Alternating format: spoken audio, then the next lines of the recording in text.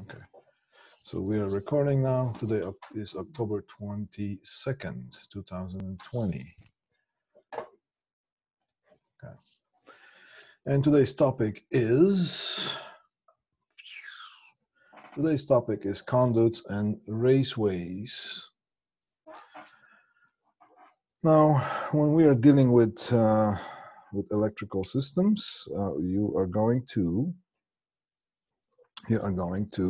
have to run the wires somehow, and those wires or cables and all the cables and wires are going to have to be installed in a proper way. What does it mean, proper way?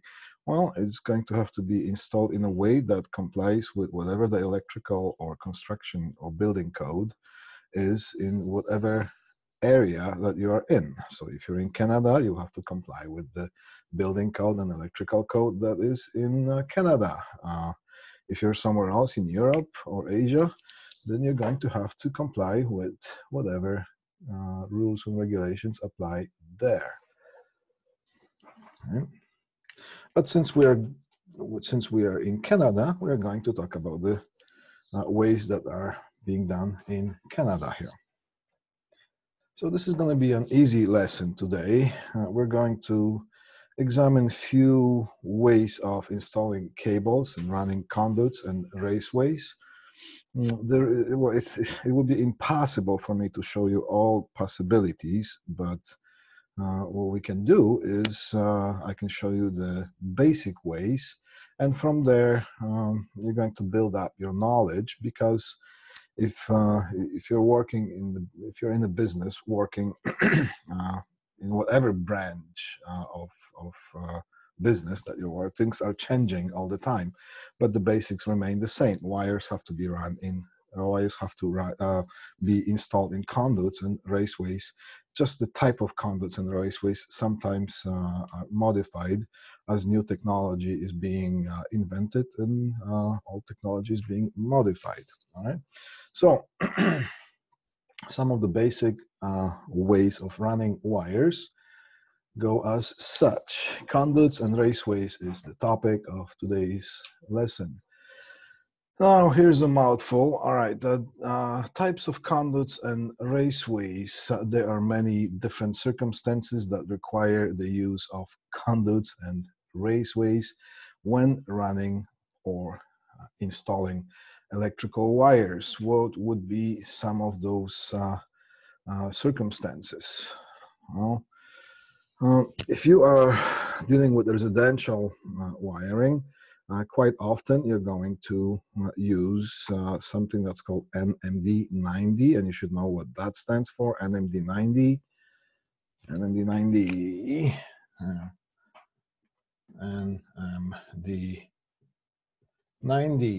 What does that stand for? NMD90 stands for non-metallic dry cable that is supposed to withstand 90 degrees Celsius. Okay. So most of that cable doesn't require conduits and raceways, because it can be installed using staples such as this staple here. Those staples consist of a plastic bracket and couple of nails. Those nails are, bless you, whoever that was. Some of those, so the wire is run right here, just like that, and those nails are being nailed into the wooden frame.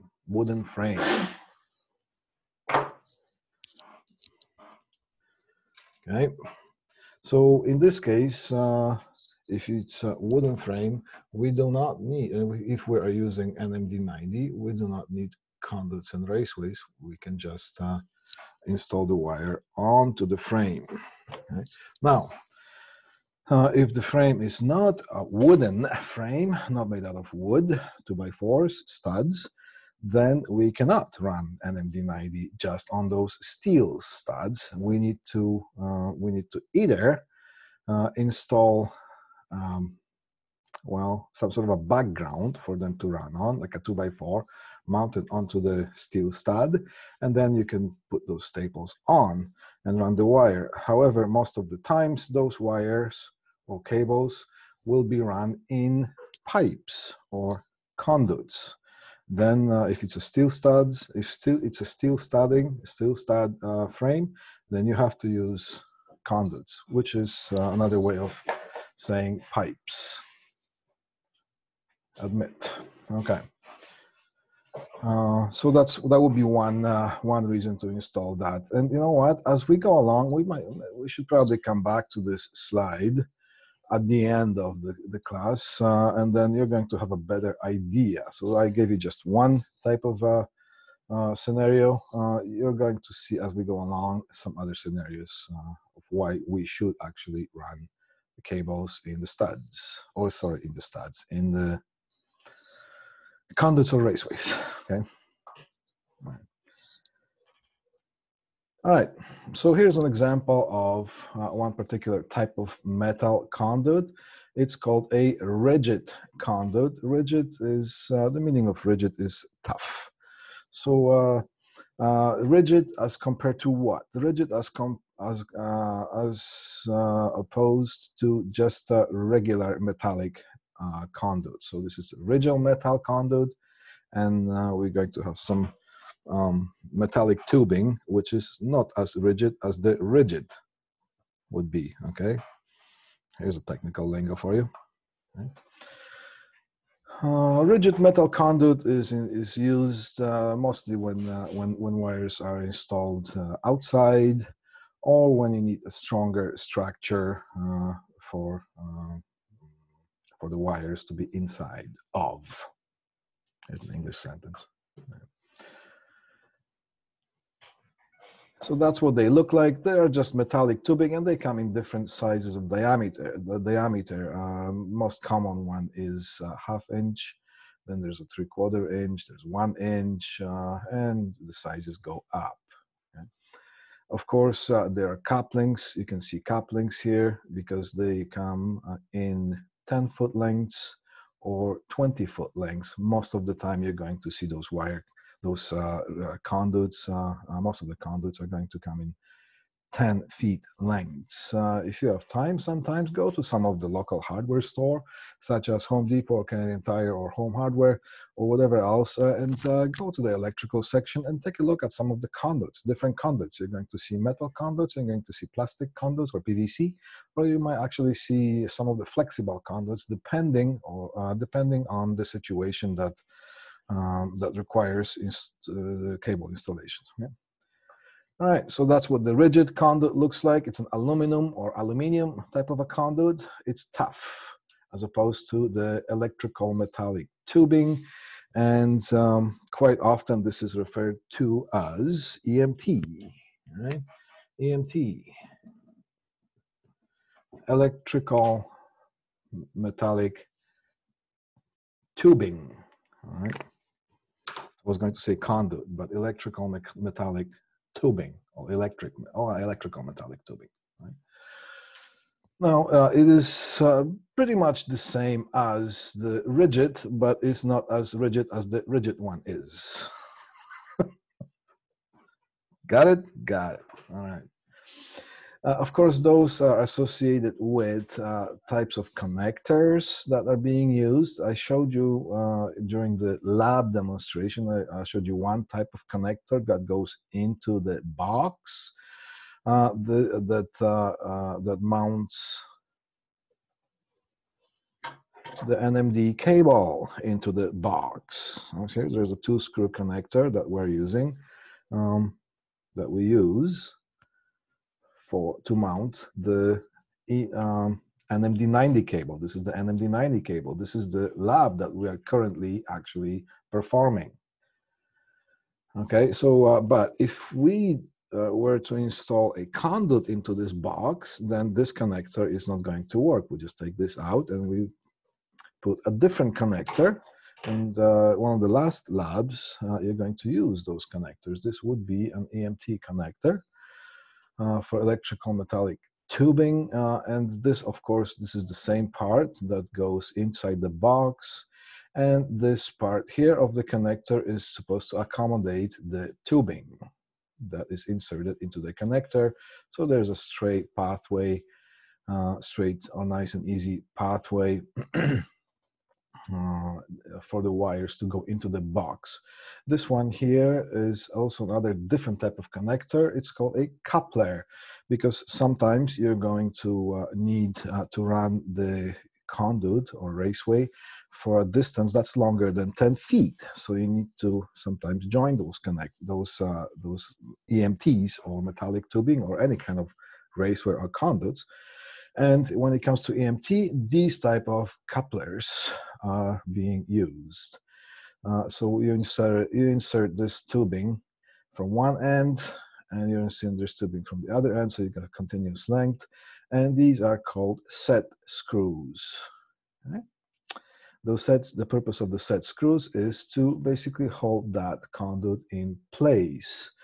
I'm going to have to say something to you, because quite often what you're going to see, the electrical wires are not the only things that you're going to be running inside the EMT. There could be sometimes communications wires, data cables, or sometimes security cameras, surveillance cameras. You'll be surprised how many of the telecommunications jobs you'll be asked to do, not just the electrical jobs. It used to be that the electricians would only deal with the electrical stuff, and then the communication people would only deal with the communication parts. But now a lot of electricians are being asked to install telecommunications equipment. So let's say there is a security camera, and quite often it's going to be mounted from a ceiling. So this is the ceiling, whatever it might be, okay, concrete, wood, or whatever it is. So sometimes you're going to be asked to mount the EMT from the ceiling, and quite often you're going to need to extend, because the height of the camera is going to require you to suspend more than one 10-foot length. So of course you're going to use the coupling here, just like this one, this type of a coupler. And you're going to, with the set screws, and you're going to maybe cut another 2 feet or something, and then you're going to install whatever the security camera is. And inside those, you're going to run the wires. Usually for the security cameras right now, it's just going to run one Cat5e cable, and that's it. Now, sometimes you're going to be asked to install it like this. Now, there are set screws, and if you're mounting the EMT vertically, these set screws, this coupler is not designed to withstand this type of load. So those set screws are not designed to hold this. They're just installed, they're designed when you're extending the electrical metallic tubing on the wall, and you're mounting those tubes using brackets onto the wall, and that just, the coupler is just used to make that thing nice, neat, and straight. It is not designed to withstand the load of any kind. It's just not designed to do that. So, but however, you're going to be asked to install things that way. So basically what you do in this case, quite often, the electrical metallic tubing goes inside the coupler, some distance, that's what's inside. You can just, what I did, whenever I did that, I would just drill a hole right through here. Okay? And I would drill a hole, another hole right through here, on the, well, maybe on the other side where the set screws are, okay, or maybe from the side. And then you would just use a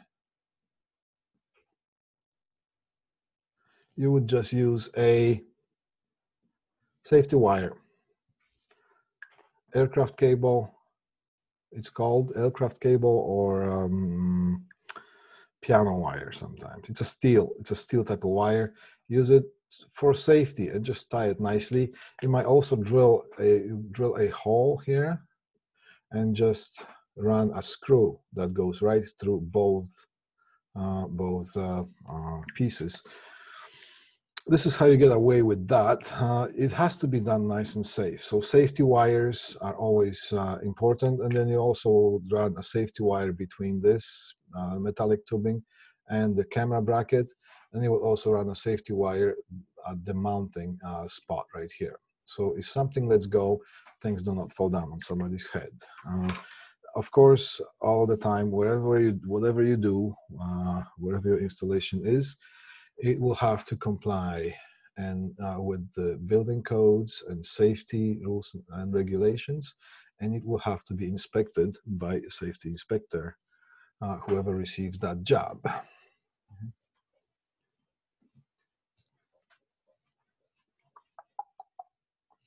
Okay, nice and clear.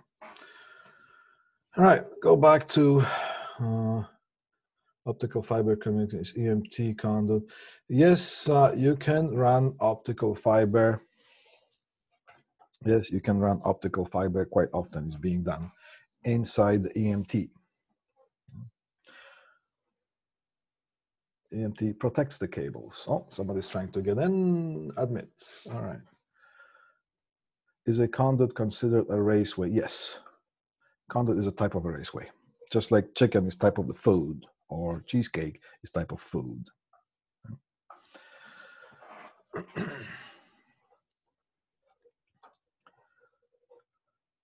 All right, keep going. Non-metallic tubing. Non-metallic tubing comes in various shapes and forms. This is just one type of the non-metallic PVC type of conduit. This one is flexible conduit. Sometimes you need to. I want food in. Yeah. Sometimes you need. It is more economical or practical to install plastic tubing. Then yes, you can choose plastic tubing, and of course, with every type of tubing, there are specific connectors and couplers associated with that. High flexible conduit. So this is flexible and this is highly flexible. And of course, once you select that, you're going to, in the store or distribution place, you're going to have to find connectors and couplers that are associated with that particular one. And basically when they sell this, they will sell you the appropriate paraphernalia that goes with it. Okay, now there's a PVC conduit, just like the metallic conduit. It's a piece of pipe that you run your cables or wires in. Sometimes you run the whole cable, an MD90 cable inside the tubing, and sometimes you run single conductors inside the tubing, which would be either metallic or plastic. Now with plastic, we're going to, with metallic tubing, we are going to, before you leave my class, during the lab, one of the lab sessions, I think it's the second last lab session, you're going to practice bending the EMT, and we're going to create something that's called a box offset, but the pipe bending is going to be tomorrow's lecture. So we're going to perform a simple box offset conduit bending using the pipe benders. Now, also when you move to the next class, during the next term, you're going to be shown somewhat more complicated ways of bending the conduits. And you're going to be doing, you perform bending the metallic tubing and you perform bending the PVC tubing using similar tools, but there are slightly different techniques of doing that. And there are different types of bends that you're going to perform. However, when it comes to PVC tubing, sometimes you get gadgets that go with it that are basically prefabricated. So you can have a stubby elbow that is supposed to run, so you don't have to bend the pipe. You can just install straight one into here and straight tubing into here, and you have a right angle. And you just use the plastic glue, the synthetic glue, to hold that in place. And there are different brackets for mounting and different couplers and T-splitters and so on. And there are also boxes associated with that. Only way I see possible, even then sounds interesting. Don't you use heat? Yes, you use heat. You use heat guns to bend the pipes. You use the same pipe benders that we would use for the metallic tubing, but you're performing that activity in a slightly different way. You don't use heat gun to bend the metallic tubing, but you will use heat gun and some maybe wet clothing for more rapid cooling down process in order to bend the plastic tubing. Okay. Move along. I wonder what's with the next slide. Okay, flexible metal conduit. In some cases, you're going to need a flexible conduit, not only that it flexes, in a way that not only that it flexes, but it has to be tough to withstand some tough physical conditions. And some of those metallic tubing, or flexible metal conduit, they come empty, or sometimes they come in with pre-wired, with a wire in. So it's called armored cable. Now, strut type of channel raceway. Channel raceway. Quite often you're going to see things like this. Okay. Now, when okay, someone's coming in. I'm just joining. All right. Depending on the situation, you might just have to install some metal tubing, and that's fine. It's either in-wall installations or things like garages and things that aesthetics are not the priority, functionality is. So that would be the like warehouses or car shops or garages and whatnot. Then you can just run surface. You can run the tubing or raceways. It's called surface running. So basically mounting on the wall, and they're not covered. In houses, residential or some office type of environment, if any of the metallic tubing is installed, it's going to be installed in wall, either in the cinder blocks or behind the drywall. Now, in some cases, you're going to encounter this type of raceway. Now, it's a multifunction raceway. What can we see here? Some of the the channel raceway, because it has channels. There's one channel here, and there's another channel here. Okay, so now this one here, you can see that there are single conductors run, and what can we see? We see a black, which would be a hot conductor. We see a white conductor, which is neutral. And we also see a green jacketed conductor, which is the grounding or bonding conductor. So this will be the service or power side of this channel raceway. And quite often they are separated by a separator. And quite often there is a metal insert inside that separator to separate the magnetic fields that the electrical wires might generate. Okay, some come with the metallic separator. Sometimes they just come with the plastic version. Okay, so just have to look at the specs and what is required. When it comes to installing data cables, this is an example of probably that looks like to me like a Cat6. I can't tell because there is no any labels on this cable here, but that looks like a data cable, and over here that looks like an optical fiber cable. Okay? Looks like a multi-mode. Next term, when you have with me the network cabling, we are going to take a closer look at the details that are associated with this type of cables. But now we are dealing with the electrical stuff. Usually those are installed in office environments, and I'm just going to stop this PowerPoint presentation for a sec, and I'm going to just give you some examples that I have just pulled from the internet. This is basically what office furniture looks like. Let me get the other picture first. Yeah. Okay. Can I bring it on this, on the bigger? Yeah.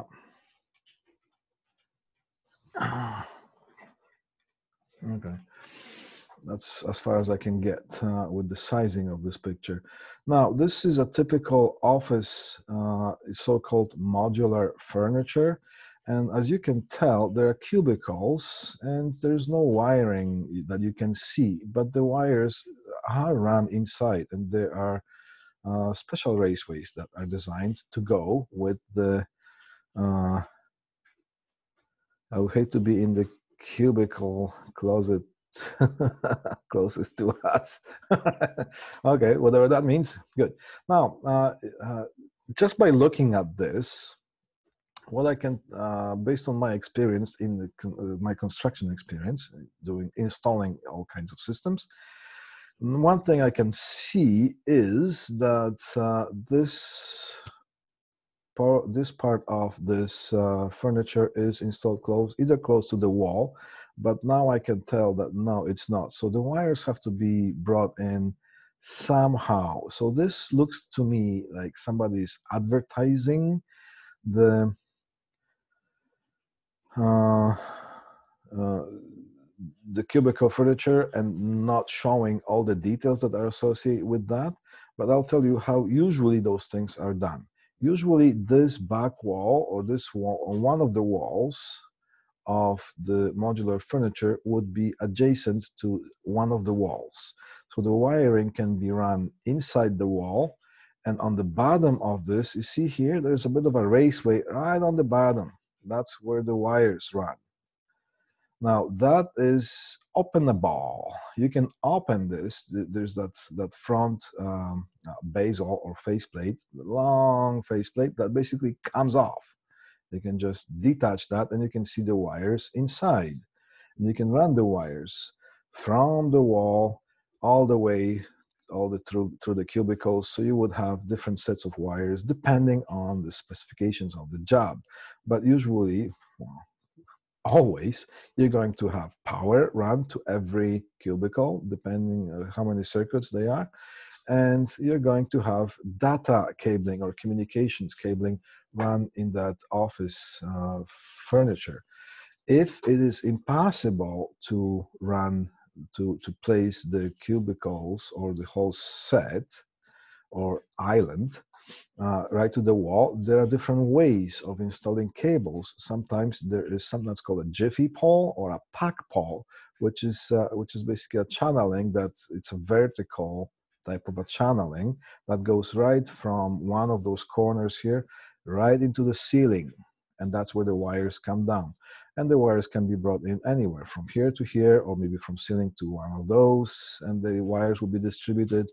Or sometimes they are very rarely, but they also can be run through the floor.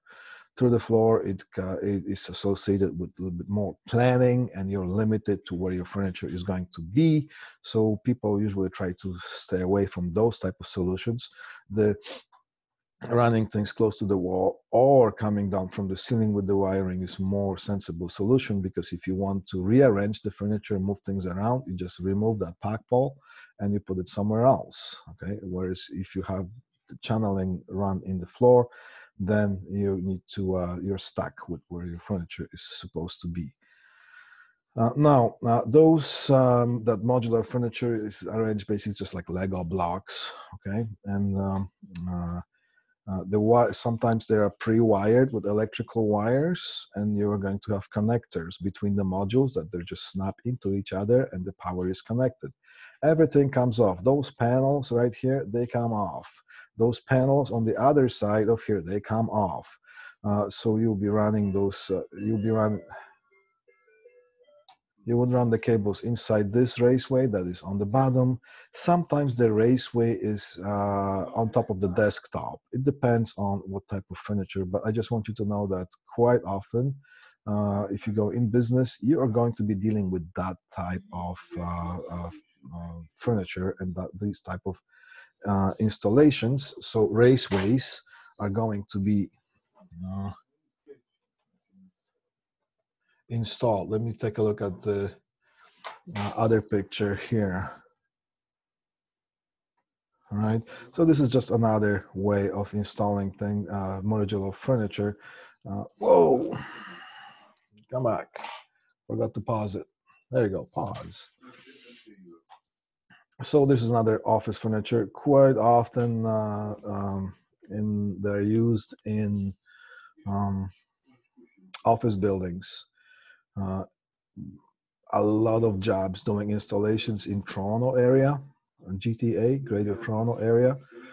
If you are able to move there and get yourself working for a company that does electrical installations or data, so-called data installations or communications, then you're going to be as busy as you want to. You won't be able to shake the jobs that are coming at you, because new office spaces are being set up, torn down, people are adding, people are moving from one floor to another.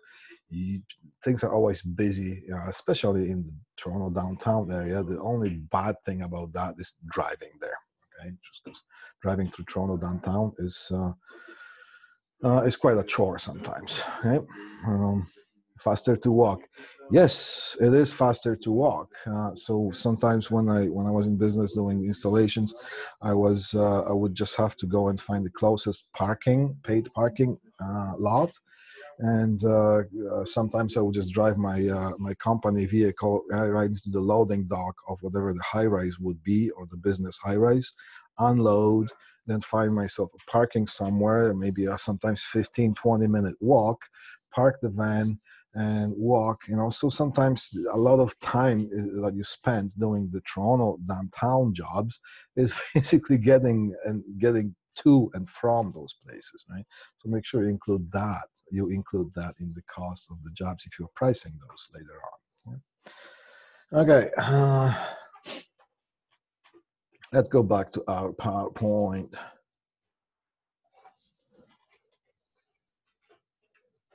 Okay, so this would be a strat type of channel raceway.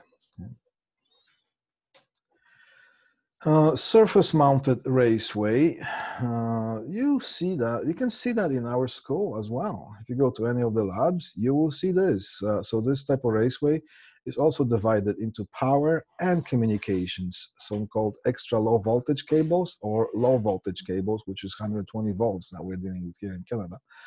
So this, as you can see in this one here, the top part of that would be dealing with electrical wires. And I can see, you probably don't see that here because you see a slightly blurry version of this. However, when you download this presentation in PDF form, you'll be able to see there's a duplex receptacle here that is mounted in the top part of the raceway. And this would be designated, this bottom part would be designated for the telecommunication wiring. Yeah. So this will be a surface mounted raceway. Cable trays. Cable trays are quite popular when running different type of cabling. It could be service, power. This looks like it's a power kind of a setup. Raceways or cable trays, they look like some version of a ladder that is put in installed horizontally in the ceiling space usually. And what you can see here, they would be mounting rods that would be mounted through the ceiling tiles, because I can see that these are ceiling tiles here. And they go through that, and there could be 1, 2, 3, 4, maybe 8 feet of a space between those ceiling tiles and the true ceiling. So the mounting of that it could be quite complicated. But if you're doing a lot of that, you're going to become quite handy doing this type of things, right? So this would be something that's called a cable tray. Though cable trays are used for running. Yes, I have done some of those, and let me tell you, in one case, there was a. You build your muscle when you do that. I'll tell you that, and you gotta be careful not to overwork yourself. Because sometimes you work too much doing this type of job, it can hurt your muscles. Right? That's a huge part of preparing for the installation. So running cables or installing cables is not just taking a cable from one point and run it whichever way you want, in the ceiling or in the wall, to another point. You can do that with one or two cables, okay? But if you're dealing with hundreds of cables, I mean hundreds of cables, then you have to have some sort of structured way of doing that. So cable trays are, sometimes they're installed underneath the ceiling tiles, and sometimes they're installed above the ceiling tiles, so they're covered and not seen. And sometimes they're just exposed without the ceiling tiles, depending on the environment that you're in. Wireways, also a popular way of installing wires, although there used to be more popular maybe 20 years ago. Not as much today. However, you can still see those. Yeah? You can have some requests on installing those wireways. The only problem with that is that if you have a too big of a wireway, it occupies space, and you don't have so much separation between communications wiring. Now, the communications wiring becomes more, as the technology advances, the communications wires are designed to handle more speed. But if you're talking about running designing cables or having cables that is capable of more speed or more bandwidth, then those cables are usually more sensitive to interference. So if you're running a lot of cables just running into that tray, you're running into the possibility of something interfering with those cables. However, in some cases, you're going to be required to install this type of a raceway because you want to separate your wires from interference from other equipment that is installed around that. Usually the ceiling space, quite often the ceiling space is going to be quite busy. You see the ceiling tiles nicely, and you see the fluorescent lights or whatever. It looks nice when you walk through the hallway. You pop the ceiling tile, and there's a whole bunch of things that are installed there, and things do get busy. Some devices produce interference, and some devices want to have no interference from your wiring. So that's why you would install something like a metallic type of a wireway in order to run your wires. Metallic raceway to the wireway can get quite messy, so you just really have to be careful. Really have to plan your ways in as far as filling in those cables. This is a wireway that accommodates electrical wiring. They're also used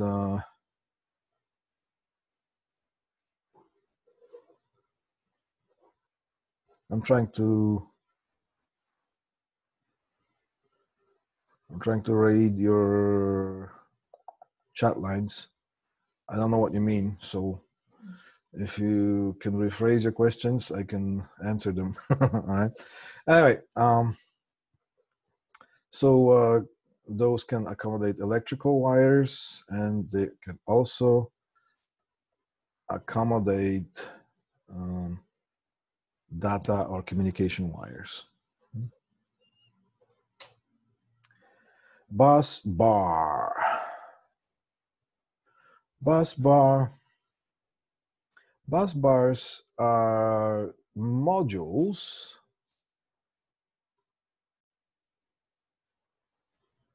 modules that you can interconnect with each other. So you're installing a bus bar. There will be modules that contain electrical wires and they snap onto each other.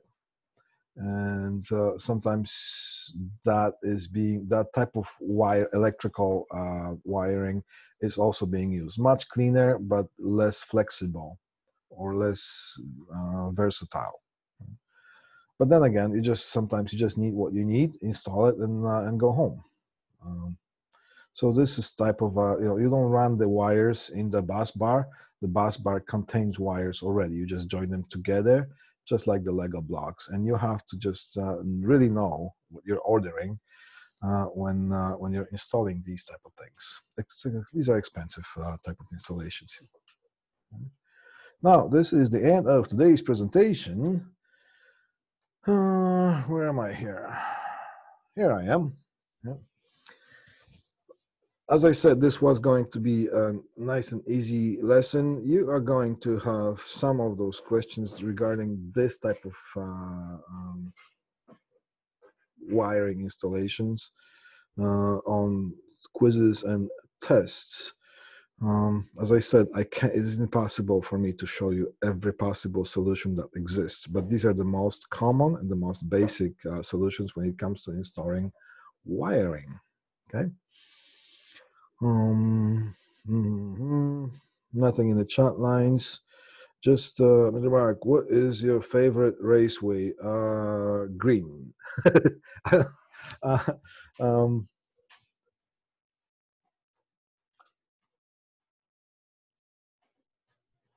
What?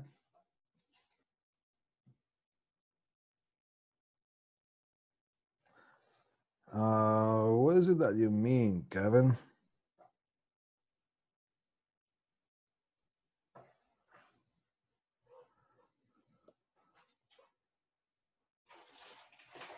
Oh. Thank you. All right, I thought you meant something else. Favorite raceway? My favorite raceway would be probably the cable tray. Because cable tray you can buy, and cable tray you can make of your own using a strut type of a raceway, which I should probably show you one of those lessons of how to make your own cable tray if you're stuck on a job site and you don't have one, right? Or your boss is too cheap to order you a proper one and they tell you to make one. Happens sometimes too. Yeah. That depends. Sometimes PVC is a good way of installing wires because it's just easy to install. Now, when it comes to PVC, you just have to make sure that you know that the PVC piping expands and contracts as the temperatures go, hot and cold, winter, summer. So you're going to have to install those strain relief pieces between the sections of the PVC conduit. It looks like a flexible conduit. So sometimes you're going to see a straight piece of PVC conduit, and then it's going to be interrupted, and there's going to be a bit of a flexible pipe, and then it continues. It's not because somebody ran out of the PVC piping. It's basically to accommodate the expansion and contraction of the line. As the temperatures go up and down. All right. Okay. If there's no any questions, I think. Yes, that's what I thought. Yeah. So I was going like, All right. All right.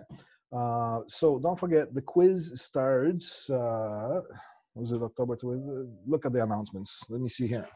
The announcements. Where am I? Here.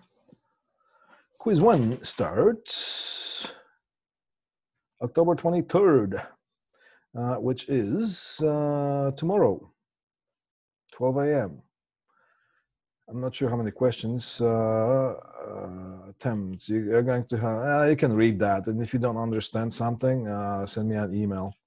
But it's going to be the same way. It's considered quiz 1, You have 2 attempts. The reason why I give you 2 attempts is because sometimes you got internet interruption or something like that. So when you do have that, that happens to you, don't log in right away, because maybe there's something happening, and if you log in right away, you lose the 2 opportunities to write the quiz. And after the deadline is done, please do not ask me for extensions, because you have a whole week to do it. And please do not send me 600-word essay of why you couldn't take 15, 20, 30 minutes of a whole week, because your dog got sick, and then your pigeon broke a leg, and your squirrel got a stomach ache, and they had to find 3 types of vets and so on. Then I'm not going to read that. All right. So quiz 1 is wet. Sorry, quiz 1 is on wet. So just look at the announcements. Okay, see, here's the portal of our class, like the class. Oh, hold on. Here's our class portal.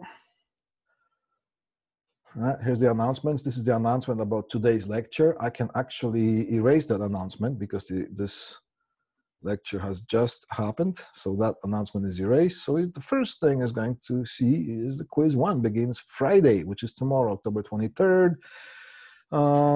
It's an online open book quiz available on 23rd, 12 a.m. to October 31st, 12 a.m., which means if the clock strikes the midnight hour on October 30th, that means that's the end of the quiz. All right, here are the reference materials, all the lectures, notes, and since it's an open book, you can do search. So I had to make it slightly more difficult with a little bit more details to make you look into some of those details, because this is also how you are learning.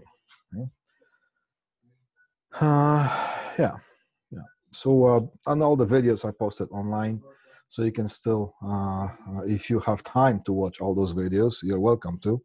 And so that's why I encourage you to come to class, the online class, so you can participate in this lecture just like you did right now. So I thank you for that. And if you need to go back and look into some details, you can. All right. Okay, so I will see you tomorrow at tomorrow at